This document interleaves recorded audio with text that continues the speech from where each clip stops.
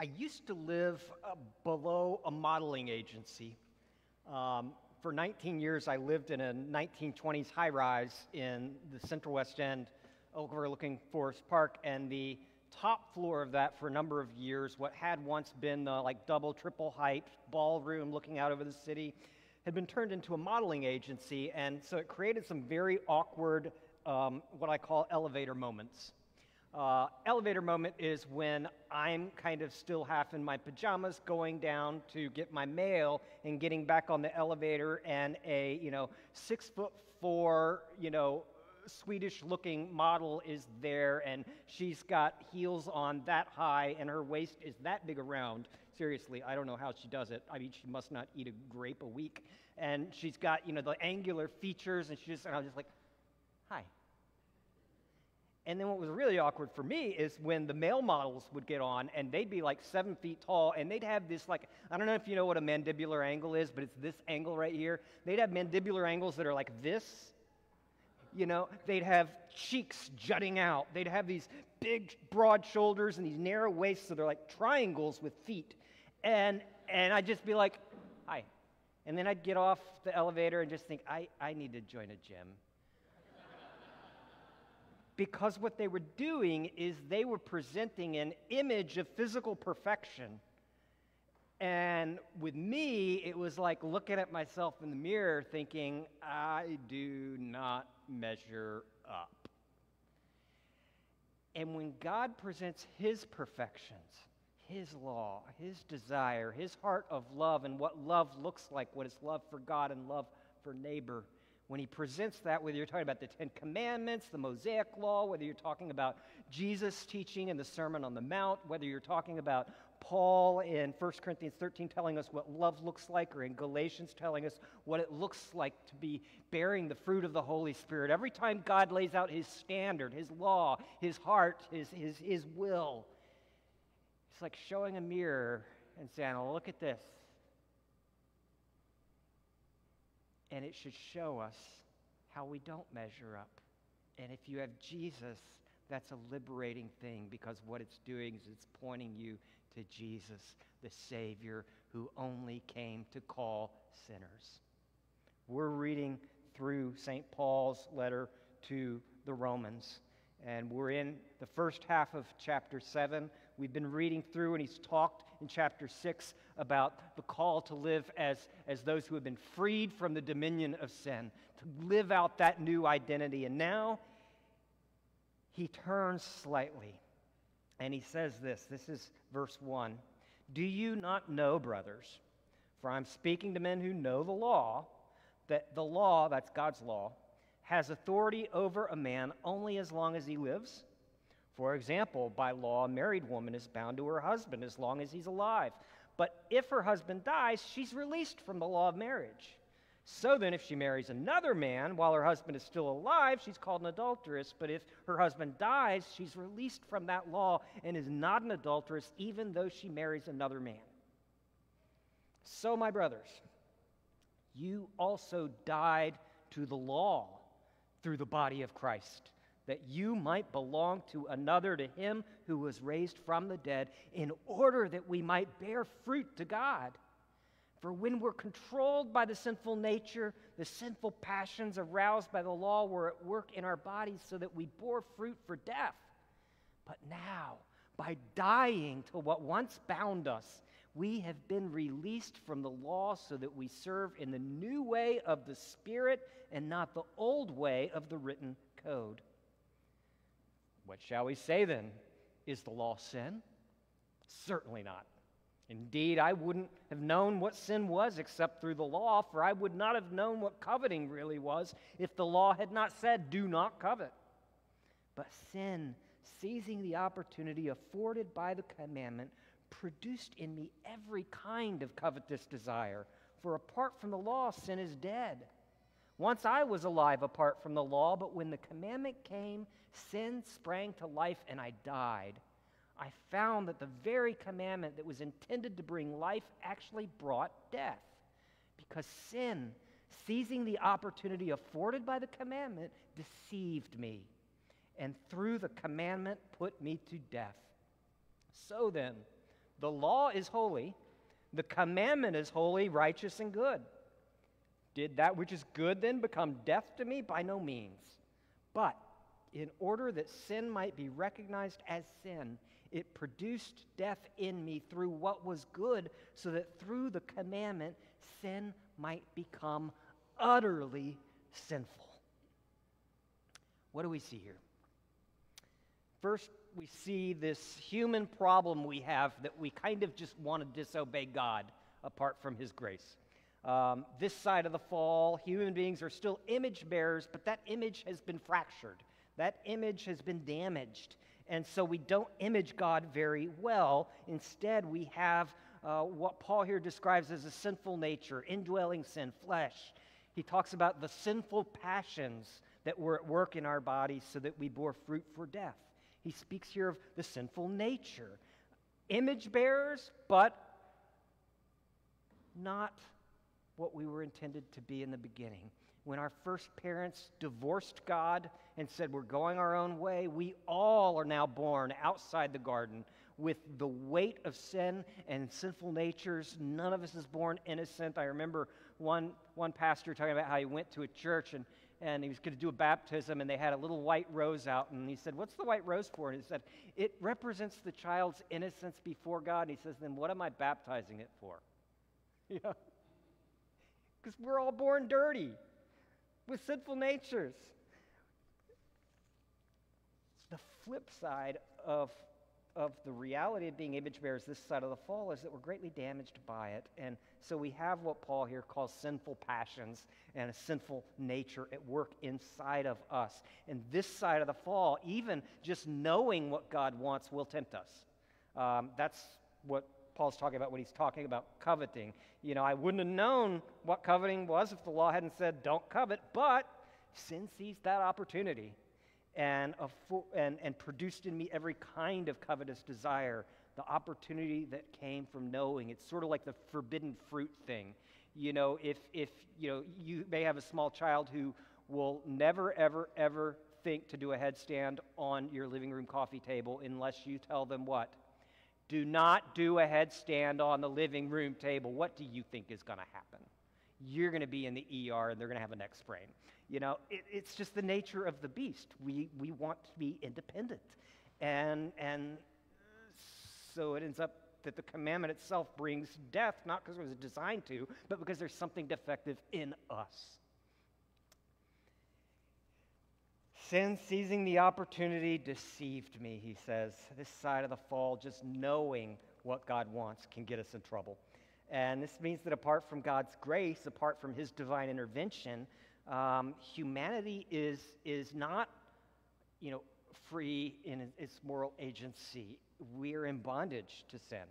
We're still moral agents, but our souls are enslaved. And that's the language that Paul uses consistently in this letter, to be slaves of sin, where we have to do what it says unless God intervenes. It's the language of being bound or in bondage. He says we were controlled by the sinful nature. That means we didn't really have much agency. The sinful passions aroused by the law were at work in our bodies. We bore fruit for death. You know, we're actually controlled, apart from God's grace, we're controlled by our sinful desires. It's strong language, you know, to be controlled by our sinful nature, our passions, our longings, our desires, our wants. And some would even argue, I think fairly convincingly, that in fact we kind of always do what we want most, because we are creatures of the heart, and our actions only flow from what's inside the heart. For example, when you entered this sanctuary, you chose to sit down in a specific seat. And some would argue that you could not have chosen to sit elsewhere because you chose the seat at that moment that you most wanted. It may be that you came in and you do not want people looking at you, so you chose the seat as far back as you could get. It may be that you really want to impress the pastors, and so you chose the front row. It may be that you thought you would probably have to get up during the worship service, so you chose an aisle seat. It might have been that you knew you wouldn't have to get up during the service, so you chose to move in to allow other people who might need an aisle seat to have an aisle seat. It may be that you really wanted to sit in the front row, left side, right at the edge, and except there was some selfish pastor already sitting in the seat that you most wanted, and so you didn't do what you want, but actually you did. Because you wanted to sit there, but you wanted even more not to eject the pastor from that seat. And so you did what you wanted.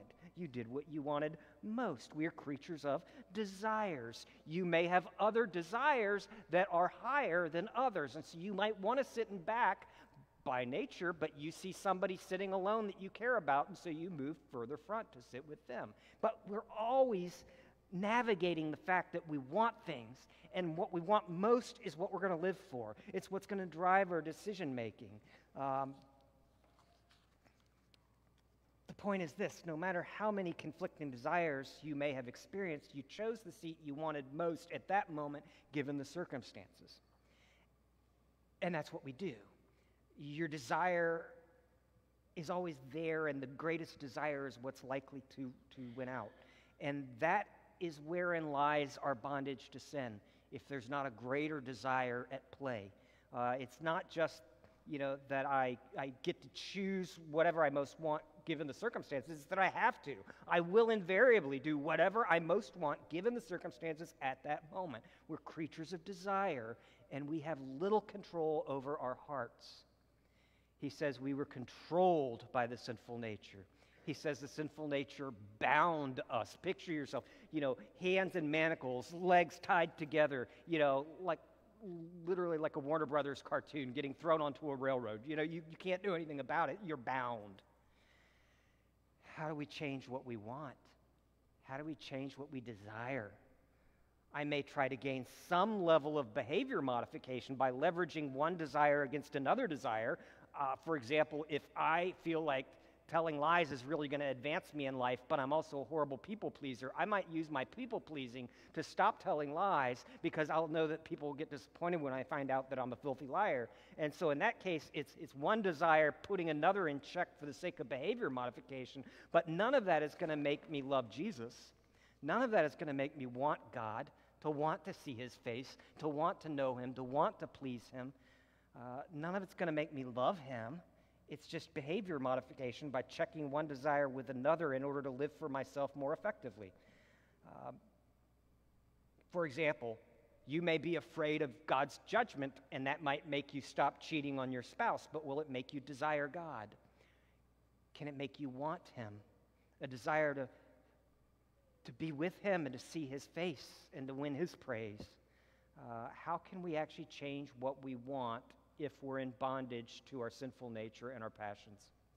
How can we change our desires? How can we break our bondage when our humanity is enslaved, it's bound? The problem is we want to disobey God's instruction because we're rebels from birth, and we push against God, and we may try to get from God something we really want, but how can we change such that God is actually what we want most? So that what I want is my Heavenly Father, and everything else is negotiable. What is it that has to happen to get us there, to change our most greatest longing, our most fundamental desire? And the solution Paul points us to is a new and better spouse. A marriage not to God's commandments, but to God himself in the person of Jesus. Divorcing the former, setting us up for a marriage to the latter, or more precisely, having the former die so that we get Jesus instead. Paul writes, "Do you not know that the law has authority only as long as a man is alive? But you died to the law through the body of Christ, so that you might belong to another, to him who was raised from the dead, to Jesus." Belonging to Jesus is a better spouse instead of belonging to his commandments as a performance treadmill. Jesus brings a new freedom from bondage to sin. By dying to what once bound us, Paul writes, we have been released from the law. We have been released from the law so that we serve in a new way of the Spirit and not in the old way of the written code. You read that? You have been released. What once bound us no longer binds us, but instead points us to Jesus, wherein we have a new way of living in obedience to God through the Holy Spirit. We humans, we're vessels. I mean, let's face it, everybody in this room probably knows what it's like to be swept off your feet by something, someone, or some promise or some hope at some point in your life. We all know what that feels like, unless, even small children understand what, the cotton candy stand at the zoo looks like and smells like, or the funnel cake, or the frozen custard, or the hot dogs, or whatever it is. I don't want to make all of you hungry, not for anything other than God.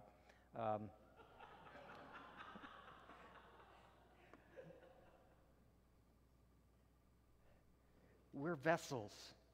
We can never be empty. Our hearts will be filled with something, some longing, some desire. And so God, rather than taking away our sinful desires when we turn to Him in repentance, instead, He adds a different desire, a desire by the Holy Spirit that displaces the other desires. Some of you are science people. I don't need a show of hands. Science person calling. They know I'm talking about them. But some of you are science people, and you think if you had all the best equipment and the best lab at a major research university, and somebody asked you, what is the most effective way to remove all the air from a beaker of air? What's the most effective way to get all of the air out of that beaker? And you're thinking, what kind of vacuum, what kind of reinforcement would you need to vacuum all the air out without the glass shattering? And you think, oh, that's no. It's simple, actually. The easiest way to get all the air out of a beaker is to do what? Fill it with water. It's simple, really. And that's how God goes about changing us. He doesn't vacuum all the air out. He fills us with water. The old desires don't go away. They may get weaker.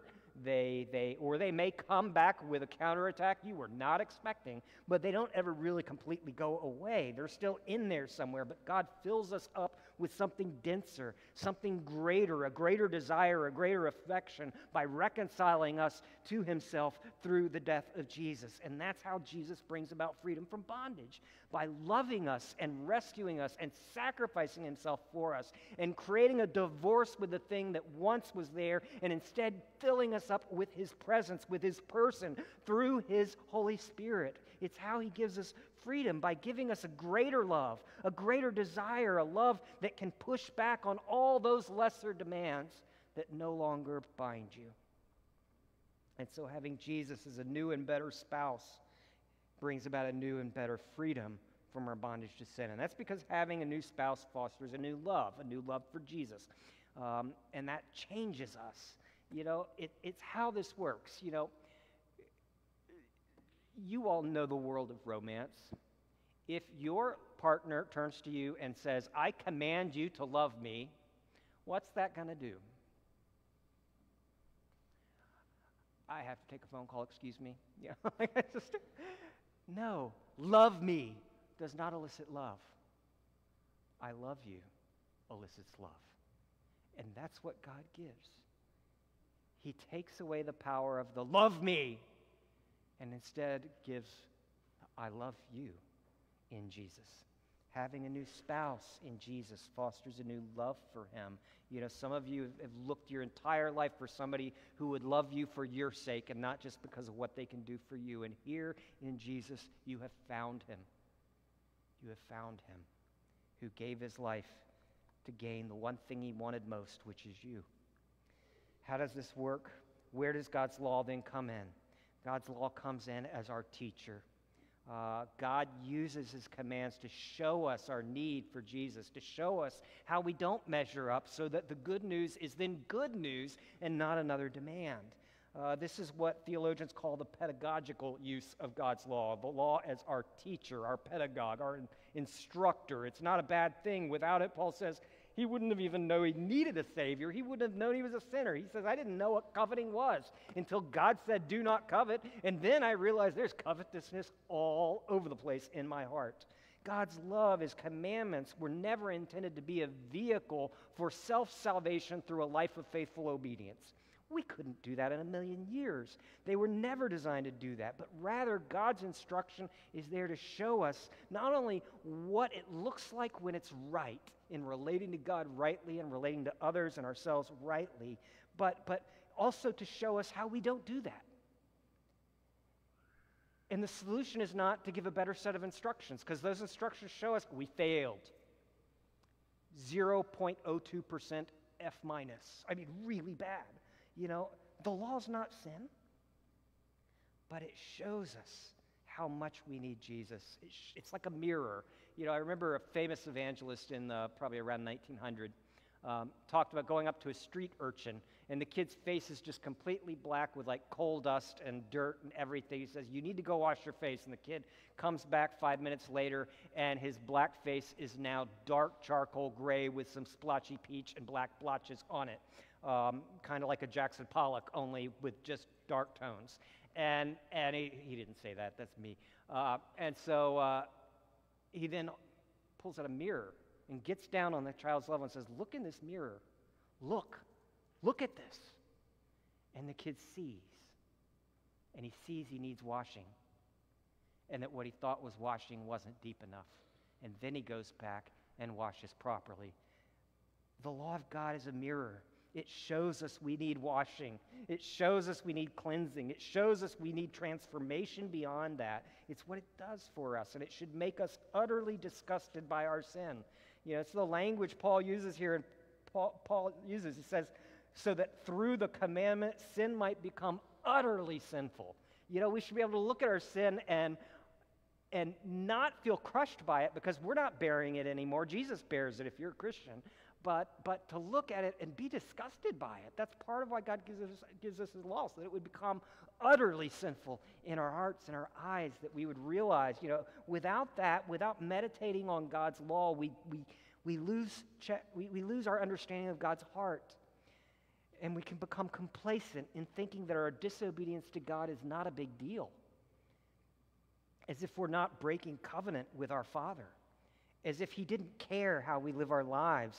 As if as if God's law has no purpose in our lives.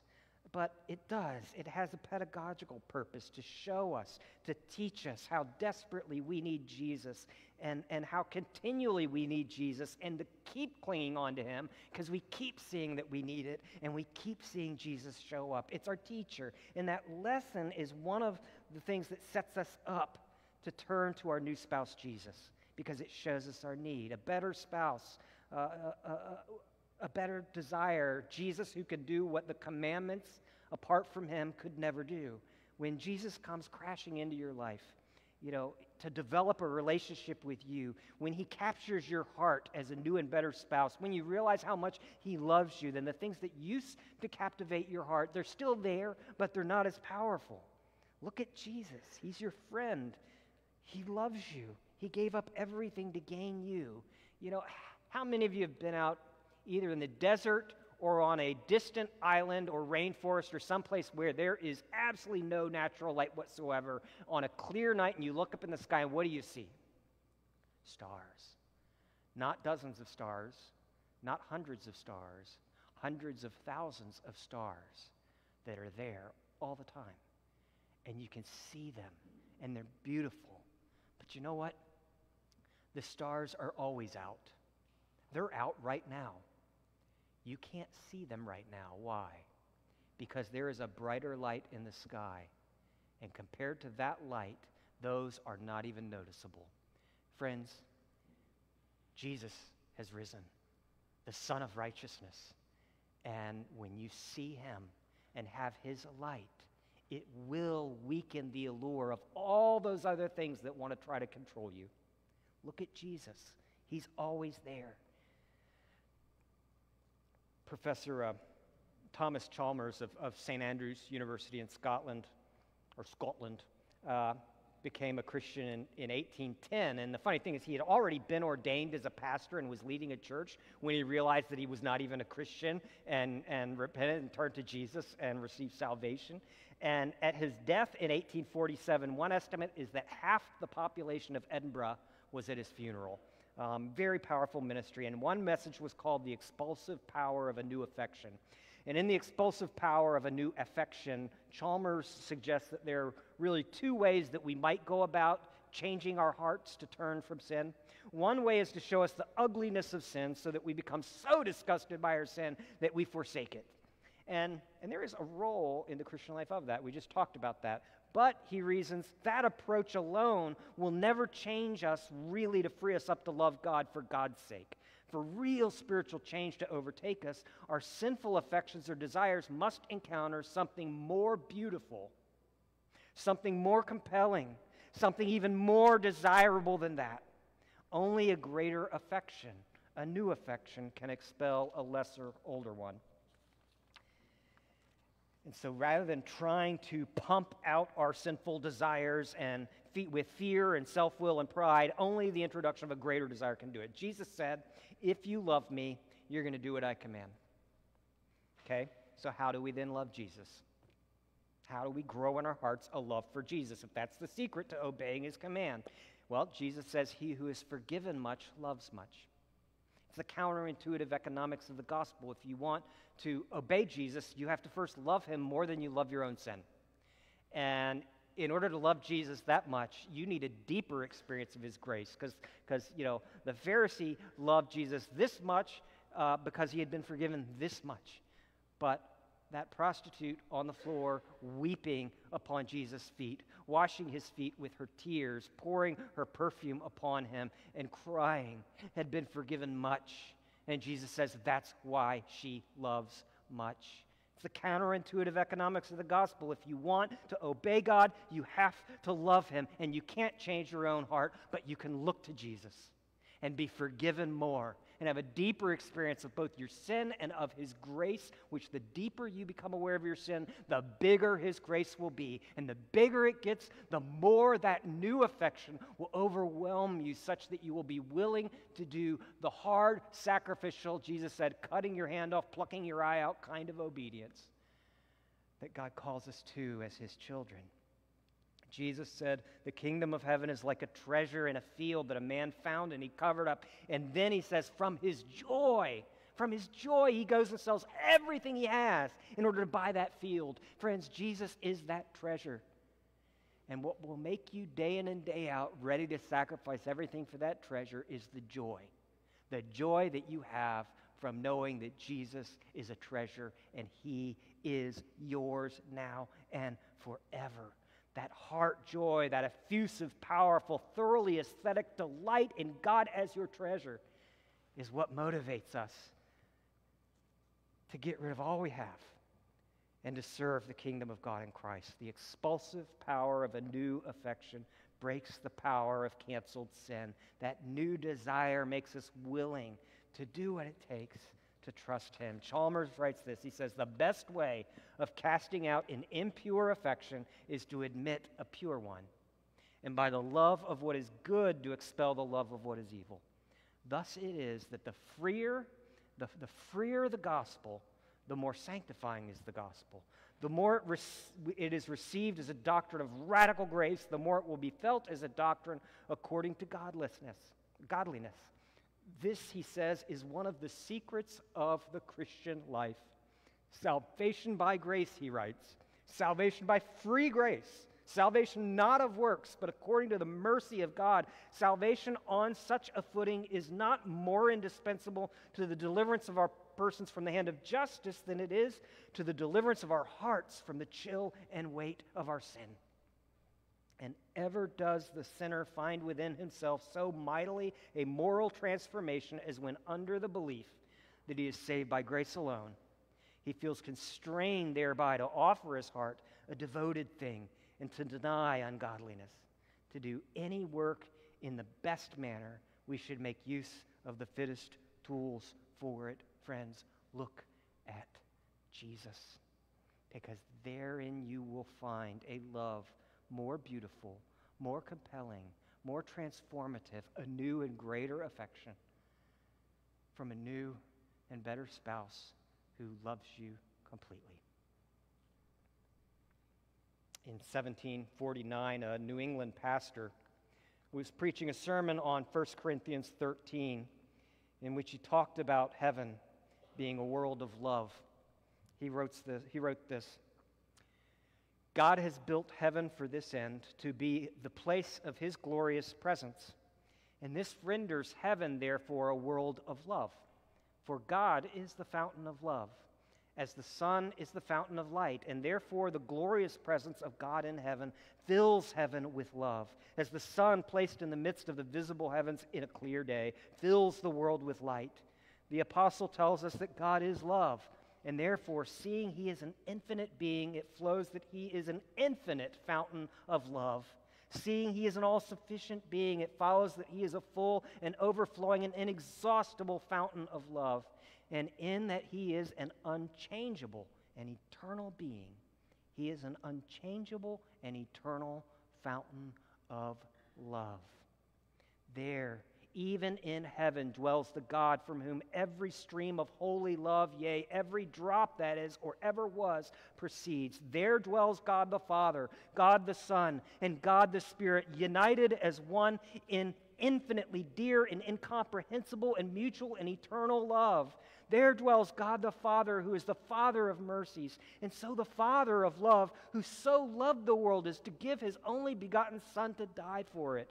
There dwells Christ, the Lamb of God, the Prince of Peace and the Prince of Love, who so loved the world that he shed his blood and poured out his soul unto death for all men. There dwells the great mediator, through whom all the divine love is expressed toward men, and by whom the fruits of that love have been purchased, and through whom they are communicated, and through whom love is imparted to the hearts of all of God's people.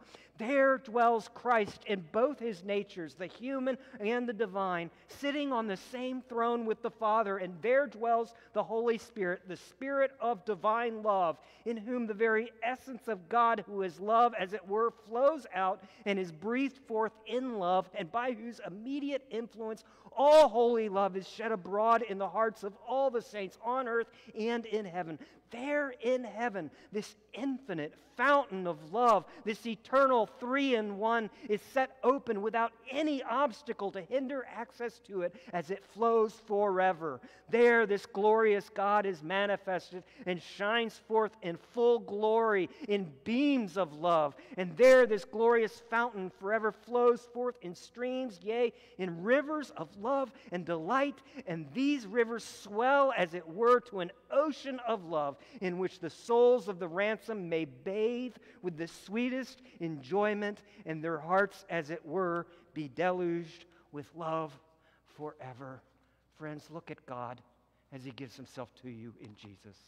For heaven is a world of love, and that love can cast out whatever darkness you're facing. Let's pray.